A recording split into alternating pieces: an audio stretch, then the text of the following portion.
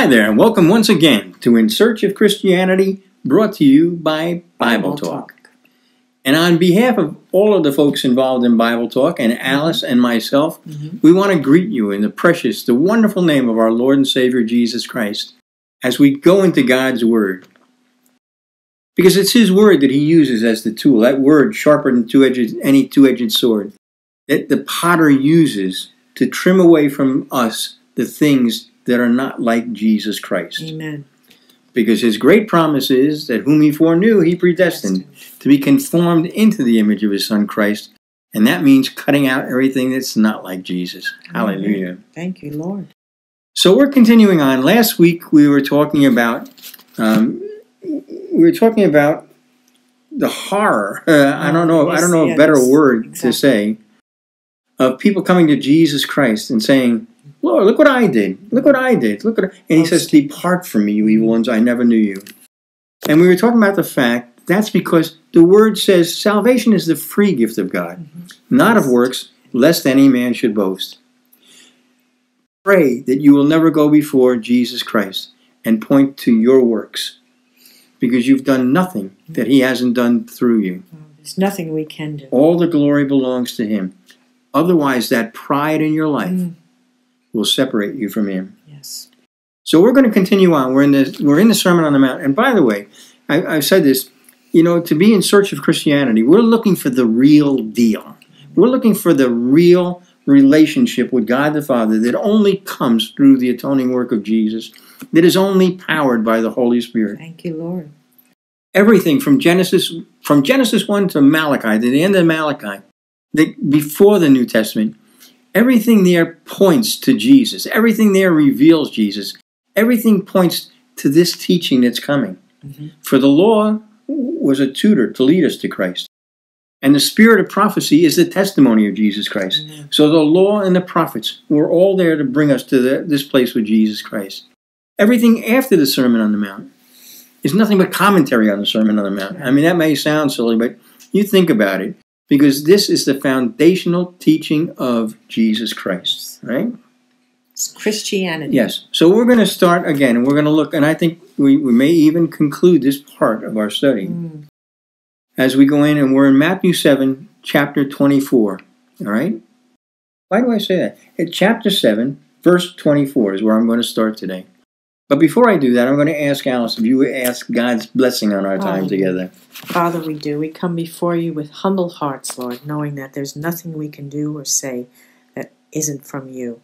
Because if we do, it's sin. With many words, transgression is unavoidable. So, Father, we don't want anything to come out of our mouths that isn't from you. Amen. And, Lord, I ask that you touch Alan and let his heart be open to hear and speak what you give him. And, Lord, that this word goes out and touches hearts and changes lives, which we know it has the power to do. We just thank you and praise you in Jesus' name. Amen. All right, as I said, we're going to be in Matthew chapter 7, and I'm going to read verses 24 through 27. Therefore, everyone who hears these words of mine and acts on them may be compared to a wise man who built his house on the rock. And the rain fell and the floods came, and the winds blew and slammed against that house, and yet it did not fall, for it had been founded on the rock. Everyone who hears these words of mine and does not act on them will be like a foolish man who built his house on the sand. The rain fell and the floods came, and the winds blew and slammed against that house, and it fell, and great was its fall. Hallelujah. He starts out by saying, everyone who hears these words of mine. Now, in Matthew 13, where Jesus is telling these incredibly wonderful parables, one of which is the parable of the sower and seed, and he said, if you don't understand this, you'll not understand anything. The disciples said, why do you speak in parables? They're not understanding these things. And Jesus responded this way. I'm reading Matthew 13, starting at 14. Indeed, in their case, the prophecy of Isaiah is fulfilled that says, you will indeed hear, but never understand, and you will indeed see, but never perceive. For this people's heart has grown dull, and with their ears they can barely hear, and their eyes they have closed, lest they should see with their eyes and hear with their ears, and understand with their heart, and turn, and I would heal them. But blessed are your eyes, for they see, and your ears, for they hear. I pray your ears are open, right? Hallelujah. It's interesting. Alice and I have been doing so much traveling. We pretty much live on the road, and we've done a lot of traveling this year. And one of the things that I've said so many times this year is it seems like people just aren't hearing the word. Now, that doesn't mean it's not going into their ears, but they're not receiving the word. Well, that's the fulfillment of a prophecy from many, many years ago, from the prophet Amos. In Amos 8:11, it says, "Behold, days are coming, declares the Lord God, when I will send a famine on the land, not a famine for bread or a thirst for water, but rather for hearing the words of the Lord." Now, it's interesting. It doesn't say it's going to be a famine because the words are not going forth. No. He says it's going to be a famine for hearing. Okay? We've done a study, and it may become a part of this study somewhere down the road, on the letters to the 7 churches of Revelation in the second and third chapters of the book of Revelation. And interestingly, each letter that Jesus sent through an angel to John on Patmos to go to the church, every letter ends with the same statement from the Lord. Yes. He who has an ear, let him hear what the Spirit says to the churches. Later on in Revelation chapter 13, verse 9 says, again, if anyone has an ear, let him hear. That phrase appears over and over throughout the scriptures. You see, there's hearing, and then there's hearing. Selective. Because your mind can filter sounds out. Yes. That's the absolute truth. You know, I grew up in New York City. I grew up in Manhattan, Midtown Manhattan. And if you've not experienced this, it's hard. It really is hard to understand that the noise is constant. It's always there. Absolutely. The sound of taxi cab horns blaring, constant. Sirens going all through the day, all through the night. It's there. And you know what happens? Your brain filters them out. If you live there, you don't even hear them. No, that's true. It's like your brain has the ability. The sound goes in, and your brain filters it out, and it doesn't reach your conscious mind. And it doesn't even have to be something as clamorous as a city street. In your own home, you have a clock that chimes. Yeah, that's right. We used to have when we had a home, we had a flat. We had a what do you call it? Like a grandfather clock, a small one, small one, and it chimed. It chimed every half hour. It chimed every hour, and we had people visit with us and people stay with us.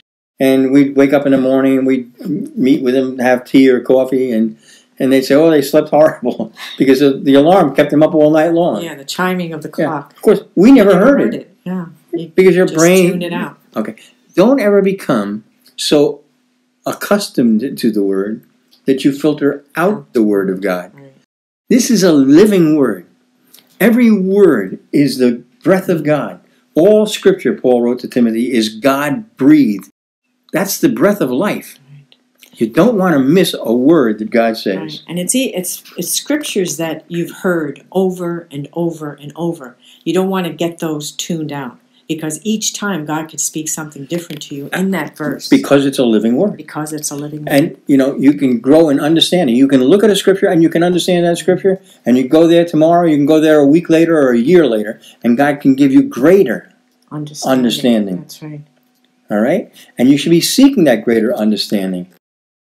Because this is what, man doesn't live by bread alone, but by every word that proceeds from the mouth of God. This is what causes you to grow as a Christian. Yes, this is our food, spiritual food. It is our spiritual food. It is our necessary food. Absolutely. Sweeter than honey from a rock. Yeah, more so than the body food.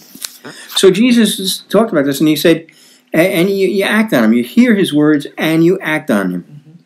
It says in Proverbs 14:23, "In all labor there is profit. Mere talk leads only to poverty." Yes. This is God saying, long before that Nike shoe company ever existed, he's saying, do it. That's right. Don't just talk about it. Just do it. Okay? Yeah, it's great to hear. You've got to hear the word. But then you have to act upon it. Mm-hmm. Yes. I mean, if you don't act upon it, what does it? Doers of it. It won't do anything. Paul wrote this in Romans. Remember, I just got through saying, it's like everything else from here is commentary on it. All right? Romans 2:13, the Apostle Paul wrote, "For it is not the hearers of the law who are just before God, but the doers of the law shall be justified." And then James, the Apostle James says the same thing. James 1:22 and 23. "But prove yourselves doers of the word, and not merely hearers who delude themselves.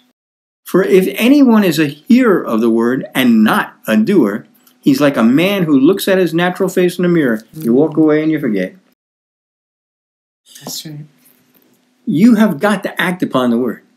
Amen. Otherwise, you delude yourself. You're lying to yourself. We're looking for real Christianity. Real Christianity, listen to me, it is dependent on hearing the word. But real Christianity is about doing the word, living the word, bringing the word, And being the word, surrender. because you are the presence of Jesus Christ in this world.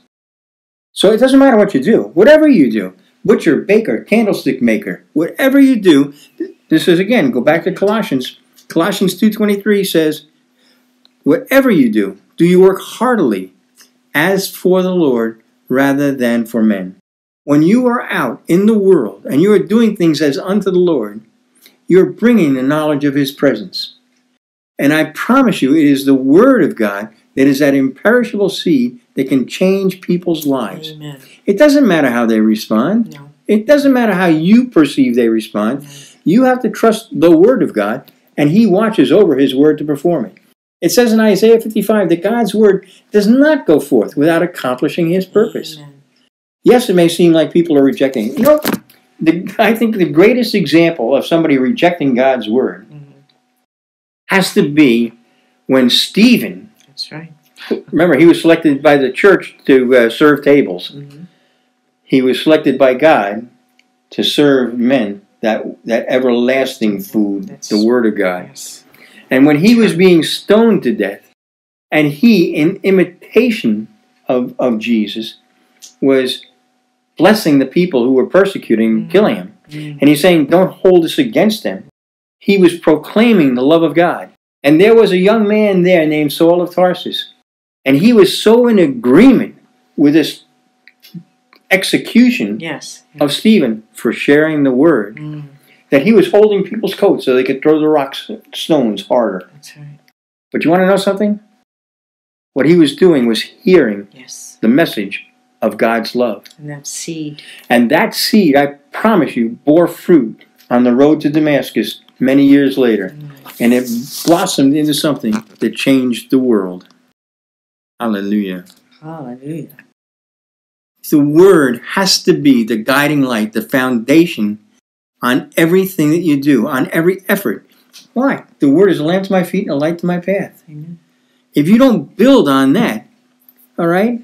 A wise man, it says, built his house on the rock. Well, unless the Lord builds a house, they labor in vain who build it. That's what it says in Psalm 127, verse 1. If you're building on your own plans, leaning on your own understanding, doing your thing, and that's what the world is teaching you today, do your own thing. No, don't do your own thing. Doing your own thing is called, you might want to write this down. It's easy to write down. It's only 3 letters. Sin. Amen. Sin. So you've got to be doing the work of God, the work He's calling to you, because everything that you do must be done in faith, or it is sin. Right. Did you hear that? Everything you do has to be founded on God's Word. Otherwise, it's sin, because it's not in faith. Listen, Paul wrote, I'm going back to the letter to the Romans, Romans 14:23. Paul said, "He who doubts is condemned if he eats, because his eating is not from faith. Whatever is not from faith is sin." And then in Hebrews 11:6, it says, "Without faith it's impossible to please Him. For he who comes to God must believe that He is, and that He is a rewarder of those who seek Him." Well, if you want to please God, everything you do has to be based on faith. Everything you do is sin unless it is based on faith, done in faith. But where does faith come from? Faith comes by hearing, and hearing by the Word of God. Romans 10:17. Back to he who has an ear. Otherwise, you will be doing things, and as the prophet Isaiah said all those years ago, he said, our works are as filthy rags. The things that we do out of our own understanding, out of our own effort, not directed by the Word of God, not directed by faith, is filthy rags. Which is why these people would come and boast before Jesus Christ and say, look what I did, look what I did. And he says, depart from me, I never knew you. Mm-hmm. It is very possible to be very religious. Yes. And very displeasing to God. You know, just thinking about how wonderfully and fearfully we are made, and talking about hearing, that God gave us 2 ears. I mean, that's important. That's hearing. He gave us Amen. 2 of them. Seeing is very important. He gave us 2 of them. Smelling and speaking don't seem to be as important as only one. I'll give you 2 nostrils. No. Well, no, because we need to have that good confession in our lives. That's right. But the good confession is His Word. That's right. You know, I've had people, and we were just discussing this before, I had people come to me and say, you know, what do you think about this? What do you care what I think? Mm-hmm. What I think has no power. My opinion has no power. The power is in the Word of God. You need to hear the Word of God. Absolutely. If you want God to build on that solid foundation in your life. And you want to know something? You could take all of the Word of God from Genesis 1 all the way to Revelation 22, but there is a central point to it. Mm-hmm. You know, it says that Jerusalem is the center of the earth. Hallelujah. But there's a center point to the whole Word. And that's what Paul found. This man who was as expert in the Word as you could find. And he said, I have determined to know nothing among you save Christ and Him crucified. Because it is that event and that event alone that has made it possible for us to have any relationship with God the Father. Hallelujah. All right, Jesus went on, and he was talking about, and the rain fell, and the floods came, and the winds blew and slammed against that house. When it was built on the rock, hallelujah, it stood. All right? I want to tell you something. There's a storm coming. Amen. There is a storm coming. Everywhere you look in the news. Now, I'm telling you that what's happening. Look on this date, all right? Russia's preparing for war. Yes. China's preparing for war. NATO is sending troops into up around Poland to stand against the border of Russia. Iraq is still at war after all these years. Iran is preparing for war. North Korea is preparing for war. Things in the world, things in the natural are not good. No. You know, it was a long time ago that the Lord God looked down and looked at His creation and said it's good. It's not good right now. So you know what Paul says in Romans? All creation is groaning for the coming of the Lord. Yeah. And God's going to make it good once again. Hallelujah. You need to be prepared, and there's only one way to be prepared. That's to build your life, build that house of your life on a rock, on that immovable rock. The problem is, so often, the church today is building the church today, forgetting that the Lord said He would build His church. Matthew 16:18. Also, forgetting what I quoted a moment ago, unless the Lord builds the house, they labor in vain who build it. I've shared this with so many pastors in so many places. If you look at Solomon, who is gifted with wisdom greater than any, gifted with riches. And then, later on, in Ecclesiastes, in the 2nd chapter, he says, why have I been given this wisdom? Mm-hmm. He forgot why God had given him the gift. You know why? Because it says, and go read that 2nd chapter of Ecclesiastes and see what I'm talking about. Test what I say. Yes. He says, I built houses for myself. I planted vineyards for myself. I bought slaves for me. Mm-hmm. All of a sudden, it's not the kingdom of God that he's working on. It's not the kingdom of God that he's concerned about. He is building his own kingdom. Mm-hmm. It was a subtle change, but it brought him to the place where it says he hated the work of his hands. Want to talk about pastoral burnout? Mm-hmm. I'll tell you what. Make sure that what you're building You have heard from God that you are doing what He has directed you to, so that you're working with Him to do that desire, because then He will build His church or build that work in your life. Hurricanes. We just had in the state of Florida not long ago. I mean, just very, very recently, there was the anticipation of a major, major hurricane. Now, fortunately, it stayed pretty much off the coast, so it didn't do a lot of damage in the state of Florida. But you know what? Before the hurricane hit, there are preceding winds. Yes. Okay? I mean, a hurricane doesn't just pow. It's not like a tornado. All of a sudden, it just shows up. There are preceding winds, so there's warning for hurricanes, okay? There are warnings that are taking place in the world, as I said, okay? But if we are building our house upon that rock, and those winds come, and they will come, Yes. we will be blessed to hear these words that build faith. Isaiah 44 verse 8 says this, "Do not tremble, and do not be afraid. Have I not long since announced it to you and declared it? And you are my witnesses. Is there any God beside me, or is there any other rock? I know of none." There is only one rock. Amen. And that is the Lord Jesus Christ. The work of the Lord will always be built on that rock. Yes. The Spirit of God will always point you towards that rock. The Word of God will always bring you to that rock. That rock that is higher than Higher than I. Hallelujah. Because you see, I can say, like the psalmist said, I was down. I was in a pit. I was in the miry clay. But He lifted me up, and He set my feet upon a rock that is higher than I. Hallelujah. Praise God. You know, Alice and I, we lived down in the bush, in the jungle, in Central America, years ago. And boy, I'll tell you what, it was miry clay. They had an 8-month rainy season there, and the topsoil, it's incredible. You could throw a seed down and pew, something would pop up. But the topsoil was only that thick. That's right. And then it was clay, right?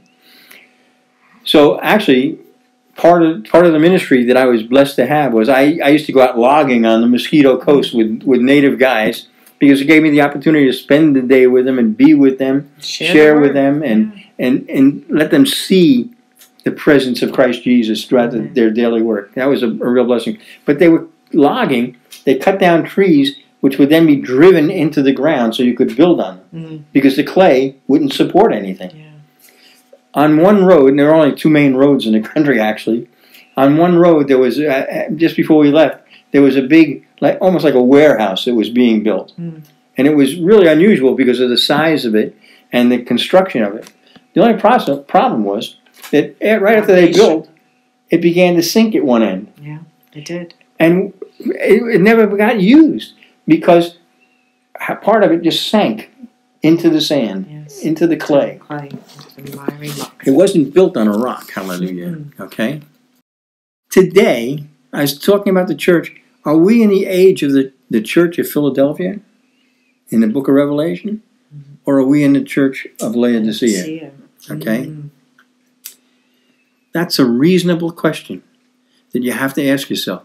And remember, the church at Laodicea thought that was grand. They said, we're rich, we have need of nothing.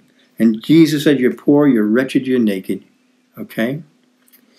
So here, in this Sermon on the Mount, like I said, this is the principal teaching. This is Christianity.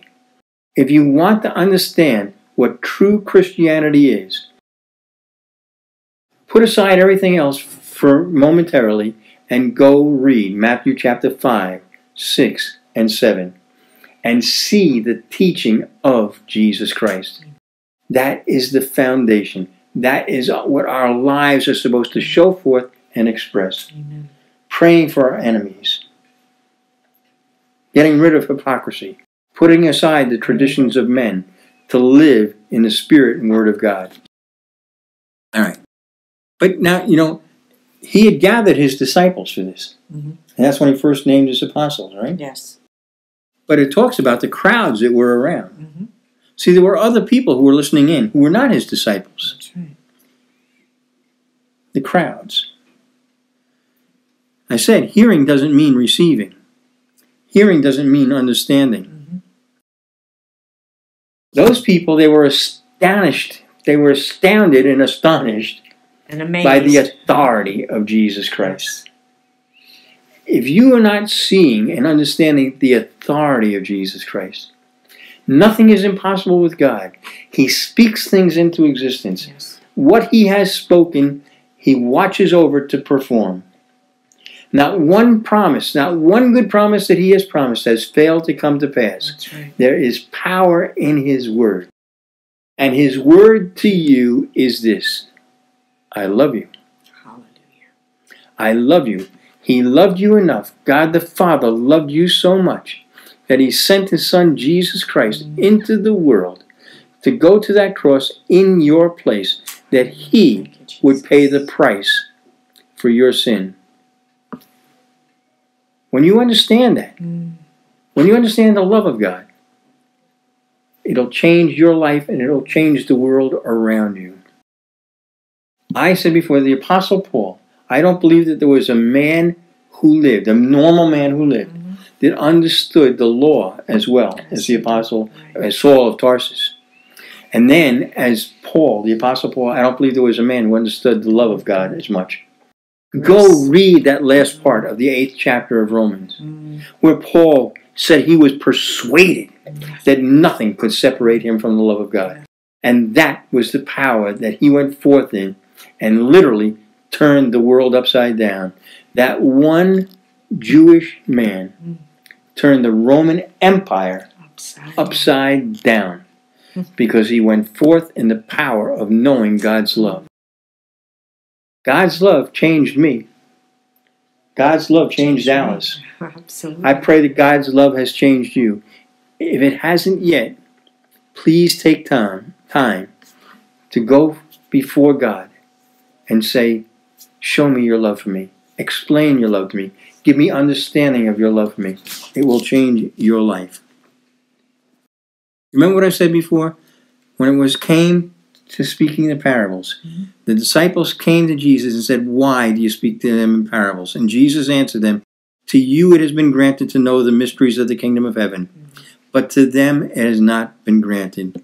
Matthew 13, 10 and 11. The question I want to ask you today is, are you a disciple or part of the crowd? Church buildings are filled with crowds today. I mean, there are so many churches that literally, it's like these mega churches with thousands of people. They're filled with crowds. But are they filled with disciples? Jesus said, if you abide in my word, you are truly my disciple. And you shall know the truth, and the truth shall make you free.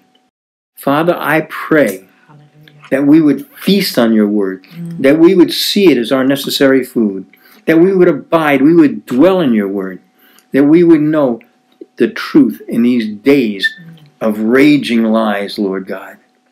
Lord, that we might serve you, that we'd be free to serve you as we should, that we would bring the power of your word, the power of your love out into a dark and dying world. Lord, but before it changes anybody else out there, Lord, let that word change us. Lord, let it bring us to the fullness of your plan in our lives. And we just thank you for that, Father, in Jesus' name. Well, don't forget to be back next time when we continue on in Jesus' name. So I cherish that old rugged cross till my trophy